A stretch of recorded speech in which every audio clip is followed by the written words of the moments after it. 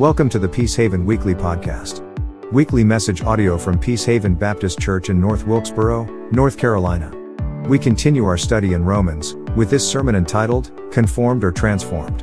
We thank you for listening and be sure to visit us at www.findpeace.today. So this morning we are going to start Romans chapter 12, and we're going to start in a section of Romans that is very, as Scott always likes to say, convicting. There's a lot of convictions getting ready to come our way based on the truths that Paul has told us. So we know from Romans chapter 1 through chapter 11, some of the deepest and most complex theological truths that Paul or we could have about sin, salvation, what Christ has done to us, and what it means to be in Christ. Because of all that, and if we truly believe all of that, Paul's getting ready to tell us what's the fruit of that reality. What does that look like for us based on that? He does the same thing in Ephesians, and I love Ephesians. Ephesians is one of my favorite books. There's a lot of truth in Ephesians. But he does the same thing in Ephesians. In Ephesians, the first 3 chapters, or the first part of his letter to the church at Ephesus, he lets them know, here are the truths of your Christian life. This is what it looks like. And then he lets us know how that plays out. And look what he says, starting in chapter 4 of Ephesians. He says, I, therefore, a prisoner for the Lord, urge you to walk in a manner worthy of the calling to which you have been called, with all humility and gentleness, with patience, bearing with one another in love, eager to maintain the unity of the Spirit in the bond of peace. There is one body and one Spirit, just as you were called to the one hope that belongs to your call. One Lord, one faith, one baptism, one God and Father of all, who is over all and through all and in all. So you can see there, as in Ephesians, as he's sent to the church of Ephesus and now to the church here in Rome, our calling based on our belief and what that looks like. One of Scott's and mine and Timothy's things about Paul moving from principle to practice is, how does that get me through Tuesday? Based on the scriptures, based on everything you've told us and everything that's going on, how does that get me through Tuesday? What does that look like when I'm walking through a season in my life that is a trial or something's going on? And Paul is going to tell us that. He's going to give us that right here. He moves from what we call the indicative to the imperative, which the indicative is stating facts. He has given us facts. The truth of our Christian walk and who Jesus is, what that looks like. And now he's going into the imperative, and the imperative assumes a response of obedience. And for Paul, obedience is not grounds for salvation, but it is grounded in the mercy of God. Obedience is not what the gospel requires, it's what the gospel produces. Here's where we live sometimes. We do not have an if-then relationship with God. If I do this good thing, then God's going to accept me. And that's where we live a lot of times. If I do enough good, and if I do this, if I go to church every Sunday, if I give, God will accept me. But we're in a if God accepts us the way we are, God, here's the S word, Fry. God is sovereign. God knows us. God knows us better than ourselves. And based on everything Paul's told us so far, and he's told the church, we can be obedient, and our obedience comes because he has given us so much and done so much for us. We are in a because therefore relationship, and that's the reason why therefore is in the Bible. The reason why Paul uses therefore so much, and we're going to see it here in a minute, is because of what he's done. He's been merciful to us in Jesus. And because of that, we can respond to his mercy with obedience. Here's a word for you. That's an act of worship. Our obedience is an act of worship to God. Let's see if I need the water. You can read self-help books. You can have sermons on the 9 steps to love your spouse. You can have 3 keys to managing anger, 5 ways to parent your child. And if you know how those 5 ways are, good for you. But at the end of the day, if what Christ has done for us, at the end of the day, if what He has done and how He has loved us is not the center of our thinking, those things don't matter. They're good things, but they don't matter. If Christ is not the center of everything we do, and that's why it's so important. And this is my tablet. I don't mind technology. I don't trust myself with my computer up here, so this is my computer. So just in case, we didn't use stone tablets when I went to school. We had scrolls. Just want you to know. That's right. So the great thing about is we start chapter 12 and chapter 12 and 13 and 14. We're going to get into some stuff that really will hit close to home if we really believe everything Paul's told us so far. But this is not a list of moral things to do or moral things. This is, if we don't grasp the love of God and the sacrifice of His Son, how do we know what it means to love and sacrifice ourselves? So the purpose of Romans, the purpose of everything we've listened so far is to build within us that deep-seated affection because of what He's done for us. Because of we are in Christ, we have a new filter. And we should have a new filter, a new lens, a new newness of life and how we interact with others, but only if we present our bodies, here we go, a living sacrifice. I appeal to you, therefore.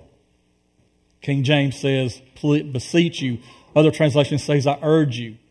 This is something from the heart of Paul. I appeal to you, therefore, brothers and sisters, by the mercies of God, to present your bodies as a living sacrifice, holy and acceptable to God, which is your spiritual or reasonable worship. Do not be conformed to this world, but be transformed by the renewal of your mind, that by testing you may discern what is the will of God, what is good and acceptable and perfect. So what is the mercy of God? What's the difference between mercy and grace? Grace is God giving us what we don't deserve. He gives us salvation. He gives us forgiveness. Mercy is God withholding from us what we do deserve, which is punishment. And a lot of those times those go together. Those are the same side of a coin. We talk about God's grace and mercy, or mercy and grace, and they're interactive. They work together. And because of that, because of God's grace and mercy, He's begging us, He's appealing to us, He's encouraging us to present our bodies. Here's the language of the Old Testament sacrificial system, and the Jews in that time would have understood that. We know in the old system the animals were laid on the altar, and God is our sin offering. We know that's a foreshadow of Him being our sin offering. But also, part of those sacrifices was thanks sacrifices, where offerings were given. One of them was the offering of grain. And it's your first fruit. It's your first thing. It's that first good stuff. I have a block here that talks about having it's like having an anniversary gift to your spouse. And hopefully you give an anniversary gift to your spouse because you love them, not because you think you have to. Men. So what do we do? We're supposed to present our bodies. And when it says our bodies, this is not our physical bodies. This is our mind, our hearts, our thinking, our whole self. That's why he says this is happened by the renewal of our minds. It starts with thinking. You have to renew by your mind. Romans 8:13 says this, if you live according to the flesh, you will die. But if by the Spirit you put to death the deeds of the body, you will live. I put in here in the thing later earlier on. So where's Eric? I'm going to apologize to you again, Eric. We had a really good discussion in class this morning on our subject, and so what does that look like to present our bodies as a living sacrifice? What does it look like not to live according to this world and these standards of this world? And because we just come through Thanksgiving, and it's not as nearly as bad as I think it used to be because we have so much online shopping now, but One way you can test your spiritual condition is show up on Walmart on Good Friday. Black Friday. They call it Black Friday for a reason. And then I thought, well, I was going to tell you, if you really want to know if you're super spiritual, drive Atlanta, Georgia traffic. And you'll see how spiritual you are. I tell Linda, for folks who know me, I am usually a really pretty good person, pretty nice person most of the time, until I get on the road. And once I get on the road, it might be a different matter because there's some people out there. There are. So the more we learn and meditate on God's Word, the more we agree with what God says or what God calls morally good and psychologically satisfactory. So the act of spiritual worship there, the spiritual word there is logos. It's Greek. Again, King James translated reasonable. This is where we get our word logical. Because of what God has done through Christ, it is logical, reasonable to present ourselves to Him. Not out of duty, not mechanically, not ritualistically, not based on a ritual and I got to do this, but because of Him, it's a reasonable spiritual thing. From the heart, a deep affection for who God is and what He has done. It can take different forms. It can be singing, it can be lifting of hands, it can be shouting praise to God, it can be praise reports, it can be tears, it can be kneeling, whatever that looks like to you. There's a balance there for us. There is a balance of emotions and reason. There's a balance of emotion. There's nothing wrong with having emotions. There's nothing wrong with us getting emotional. There's nothing wrong with being emotional or having feelings because God has done something for us or He's brought us through something.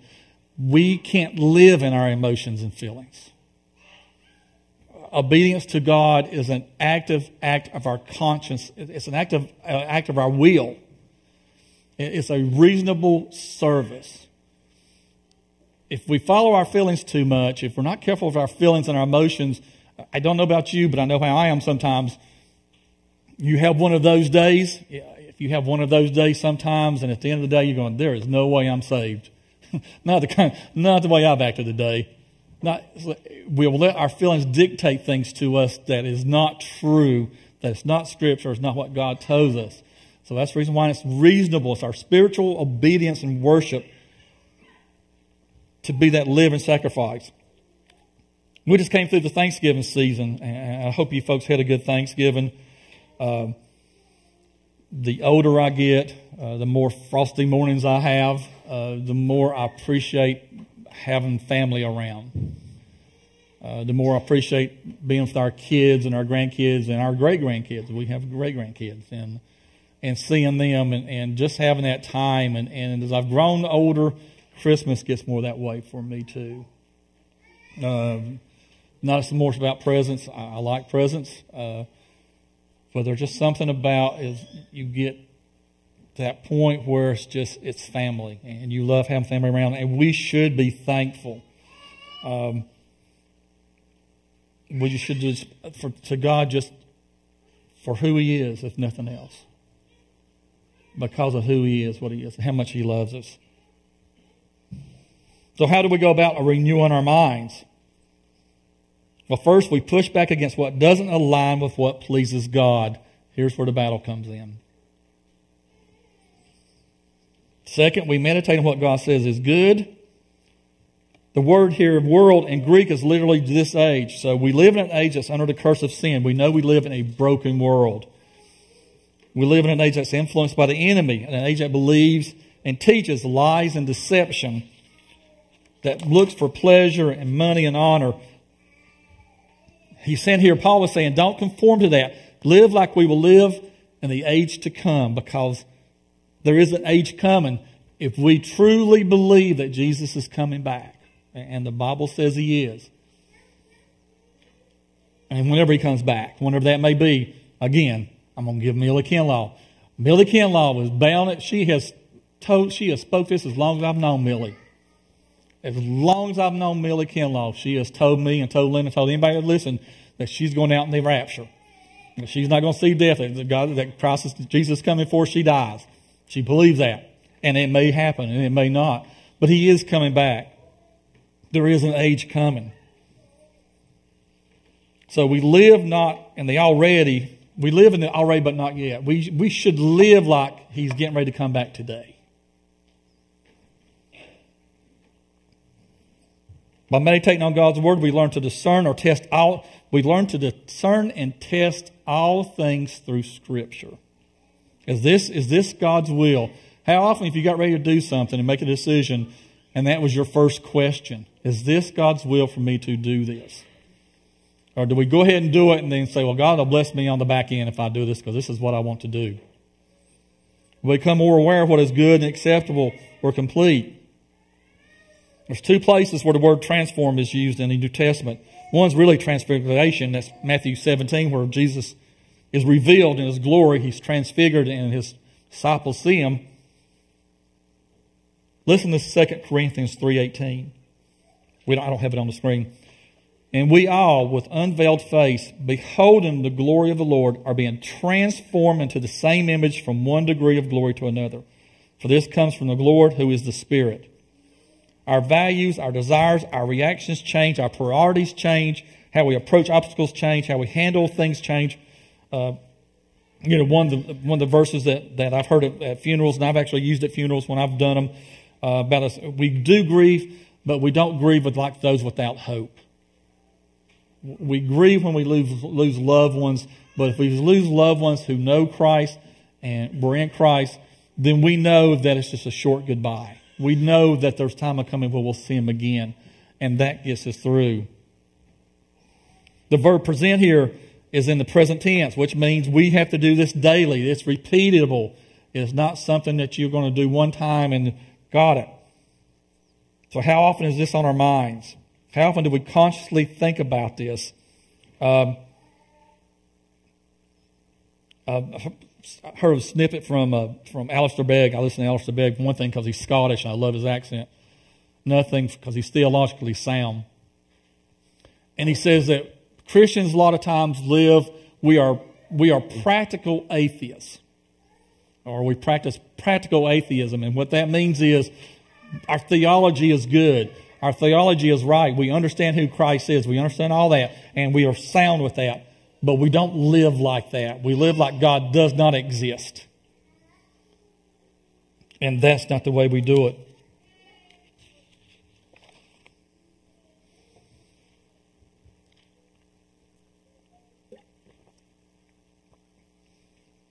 One of the commentaries that Timothy was giving us or gave us is from N.T. Wright. He talks about here about someone speaking to a CEO of a company and asking him how the year went, how things were going. And he said, it was good. It was doing well and he was okay in several ways. And he asked him why. And he basically said, that he listened to everybody else but himself sometimes. He tried to make everybody else happy and he tried to listen to all this input and nothing was getting done. And all he was doing was spending this time with no expectations of his own. Paul, in a certain way, is telling us that also. Here's the important point from Paul. His appeal now is that we should refuse to let the present age squeeze us into its mold, dictate to us how we should think, and indeed what we should think, and tell us how we can and cannot behave.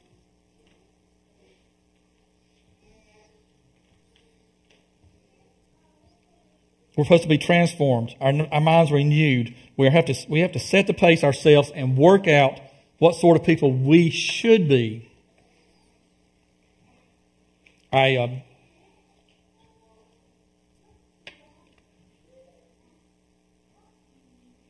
didn't bring it up here. I left it down there. We all have smartphones now. Some of our phones are smarter than we are. For you young parents now, and what your kids are with social media and everything that's out there. God bless you. Having to walk through that, but those all in all are tools. They're neutral. They're like money. That's the reason why it's said that the love of money is the root of all evil, not money. They're tools. But how much do we let that shape our thinking? How much do we meditate on that more than we do on God's Word? And I'm speaking to me. I'm not speaking to you on this.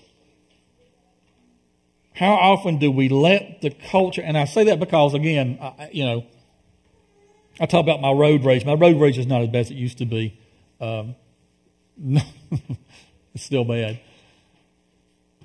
But that's conforming to,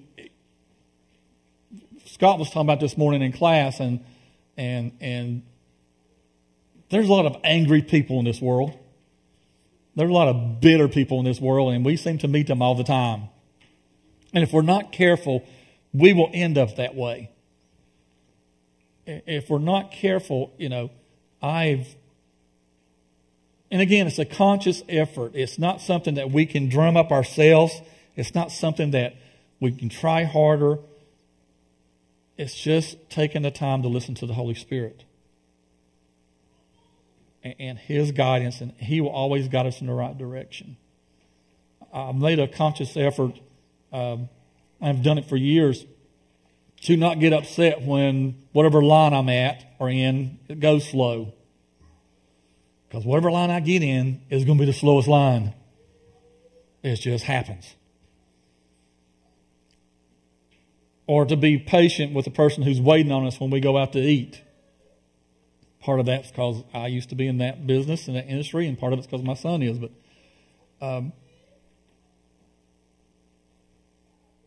if we believe Jesus is who He says He is, and He did what He says He did for us, we're supposed to be different people. And I've said this before, so I'll say this, and I don't live up to it as much as I should.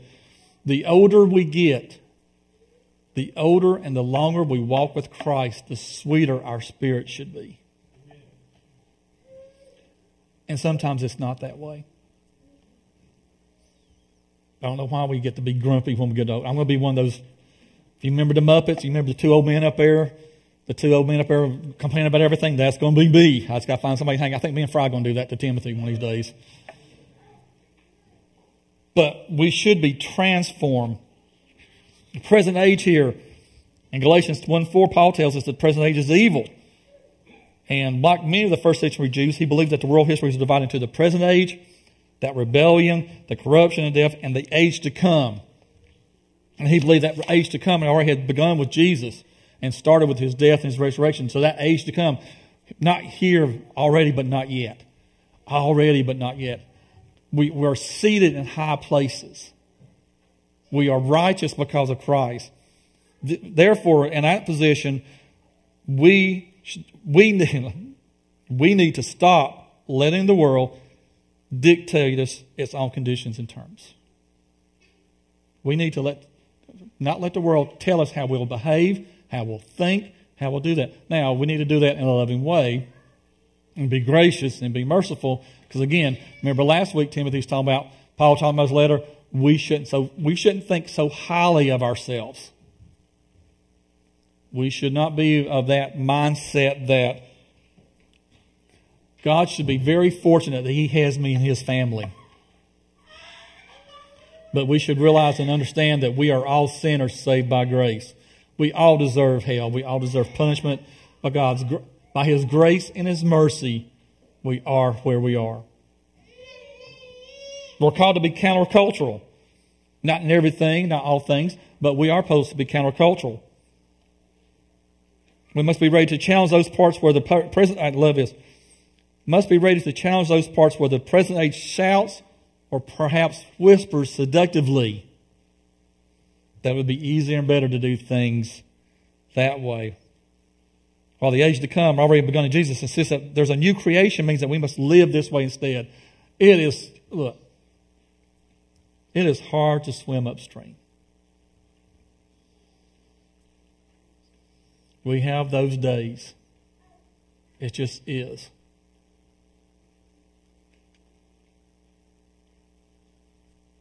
But is it worth it? That's where we are. Because our flesh and the world and everything's on the world makes it look so easy just to go with the flow, just to be this way, just to follow our feelings. And that's not what we're called to. The key to it all is transforming our mind. And transform our mind is a daily thing, an hourly, it could be a minute thing. It's not something you're going to get 2 hours on Sunday or 1 hour on Sunday. There's a hope that we have that we'll be able to live up to something like Christ, and we can't do that. We can't do it on our own. We can't try hard enough, all that. Back in chapter 1, Paul tells us how people are. Listen to what he says here. Now, this last 4 verses of chapter 1. And since they did not see fit to acknowledge God, listen to what he does. God gave them up to a debased mind to do what not to be done. This is our society today. They were filled with all manner of unrighteousness, evil, covetousness, malice. They are full of envy, murder, strife, deceit, maliciousness. They are gossips, slanderers, haters of God, insolent, haughty, boastful, inventors of evil, disobedient to parents, foolish, faithless, heartless, ruthless. Though they know God's righteous decree that those who practice such things deserve to die, they not only do them, but give approval to those who practice them.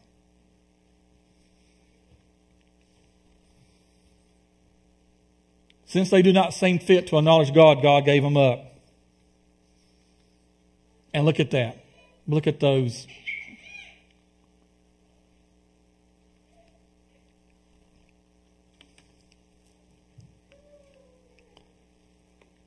Galatians 5:22 says this, but the fruit of the Spirit is love, joy, peace, patience, kindness, goodness, faithfulness, gentleness, self-control. Against such things is no law. There we are.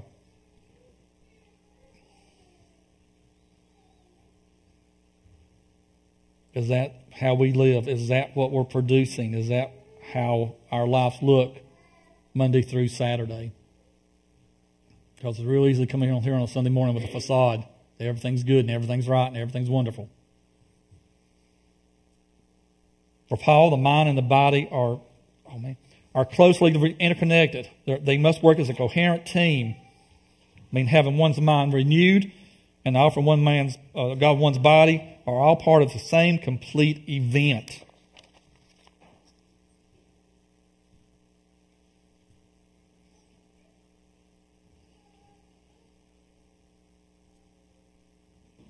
What does that look like? To be a living sacrifice. We saw in the temple that the sacrifices there were killed. But our self-offering is actually all about becoming alive with a new life that bursts out in unexpected ways once the evil deeds of the self are put to death. Renewal of the mind so that we are enabled both to think straight instead of twisting and thinking of what the world forces us to do.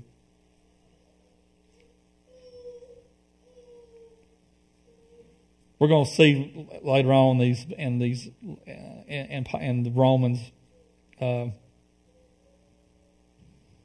what that looks like. One of the things that we've got to get our minds around, and the one of the things that we need to really have an impact on us, is that we're all called to live as different members of a single body. We are all different members of a single family. He's already warned us not to think too highly of ourselves. Being loved unconditionally by the Creator makes us special enough without anything else.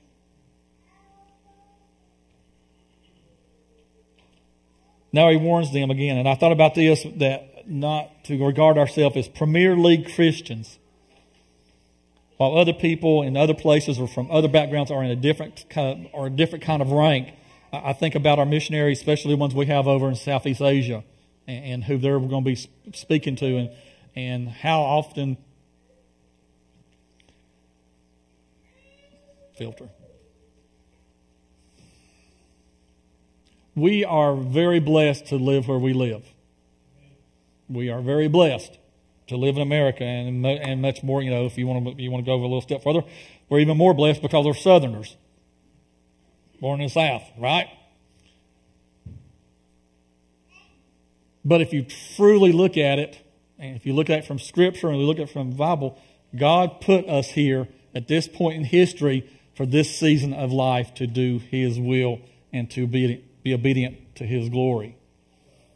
And so there's times when I think about our granddaughter and our grandchildren, what they're walking through and what they got to, I mean, what are they? Oh, how do you walk through this world? Parents, God put your child or your children at this place in history for a purpose and a point. Your job is to be obedient to Him and raising them. Knowing as Shane Pruitt, I'm going to paraphrase him, he said that when God saved us, He factored our stupidity into that. And to pray over them. Because if God gave them to you, He loves them more than you love them, and He has a purpose for them. I think back to Esther. Every time I think about that, about Anna, man, He woke me up one night with that because I was worried with, just everything that's happening in the world. And He says, think about Esther. Maybe you were put here for this time and this season. But we are different members of the same body. And I'm not going to talk a lot about this because Timothy will in the next couple of weeks. But there's unity made up of quite different members. And remember that. We are not all called, and we are not, and again, Scott talks about this a lot, and I agree wholeheartedly on this. We need to work within our gifting. That gifting looks different to everybody. One of us, we're not better or worse because some of our gifting is more vocal or more public. Obviously, I've spent most of my adult life working with the public, so I've talking is easy for me to do. You can say amen right there. Some of your gifting we will never see. Some gifting people will never know this side of heaven. But you have been given, you are still a member of the body. We as a local body cannot function without all our members. Whatever that looks like.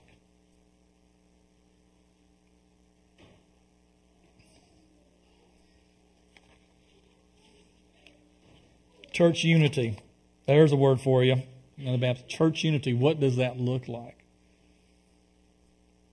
That unity is based not on general belief that everyone matters. It's also based on what we just saw from Ephesians. There is one God, one faith, one baptism, one Spirit. There is one universal body. I remember when Gordon was here talking about us being united in Christ. Every Christian across the world, every believer that truly is a believer in Christ is united in the church. There is one church. Now we have local bodies like of us, and how many churches do we pass on the way here? 9. We passed 9 churches on the way to here. The Fries passed more than that.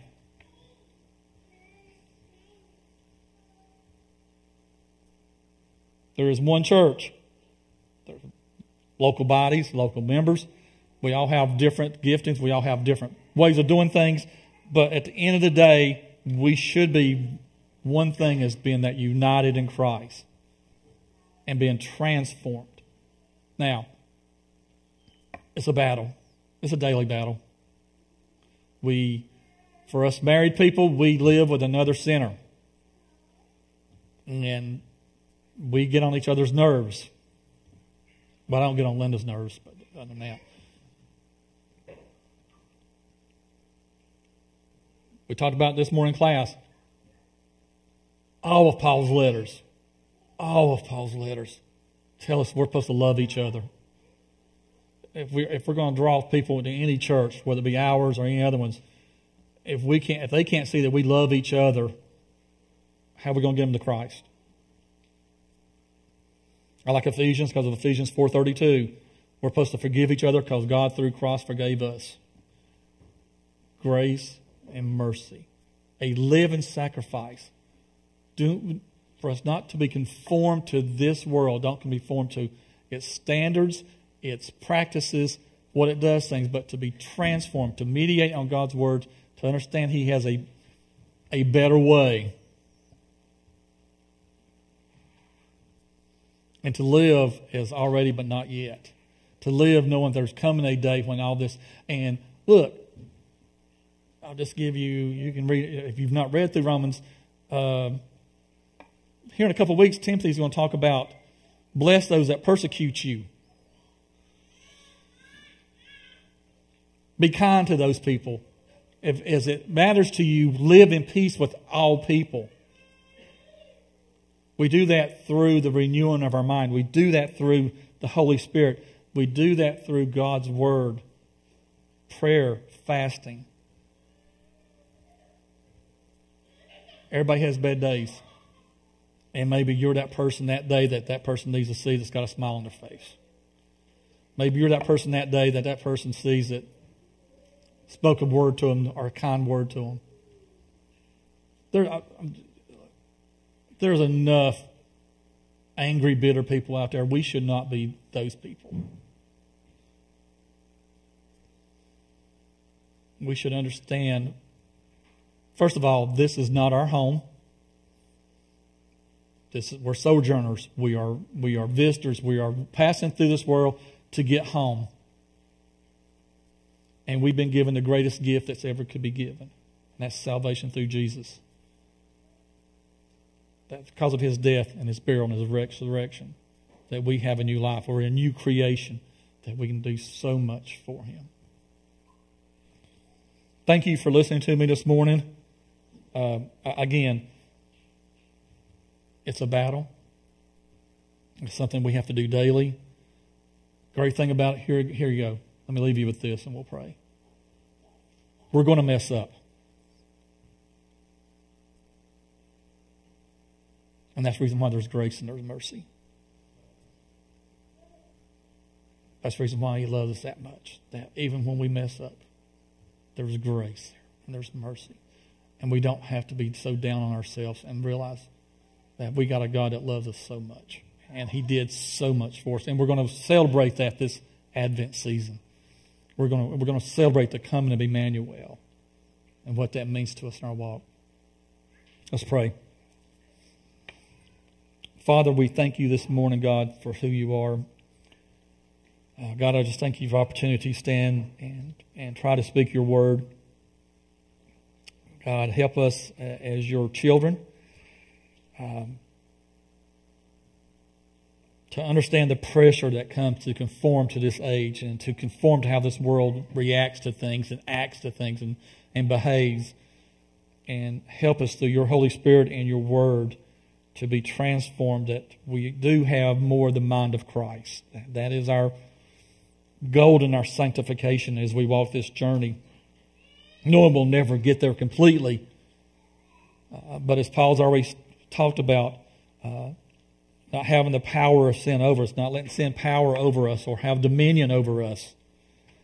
And God, we know that You love us so much. And that as we celebrate this season, You loved us so much that You took on human flesh and walked this world with us and this earth to die for us and to be raised again. And now we can have a new life because of that. And God, help us through Your Holy Spirit, God, this week as we leave, because Sundays are always good, but Tuesday's coming. And there's going to be things that'll pop up and things that'll happen, and help us to react through Your Spirit. And just be with us as we continue through Romans. Be with us tonight, God, as we do this hanging of the greens. What a special time as a church family to be able to decorate this church and to look at the history of the decorations and what that means to us, and to have that time together as fellowship and as family. And then as we walk through the Advent season. So thank you again this day for who you are, for your grace, your mercy, your love. And we ask in the name of Jesus Christ. Amen.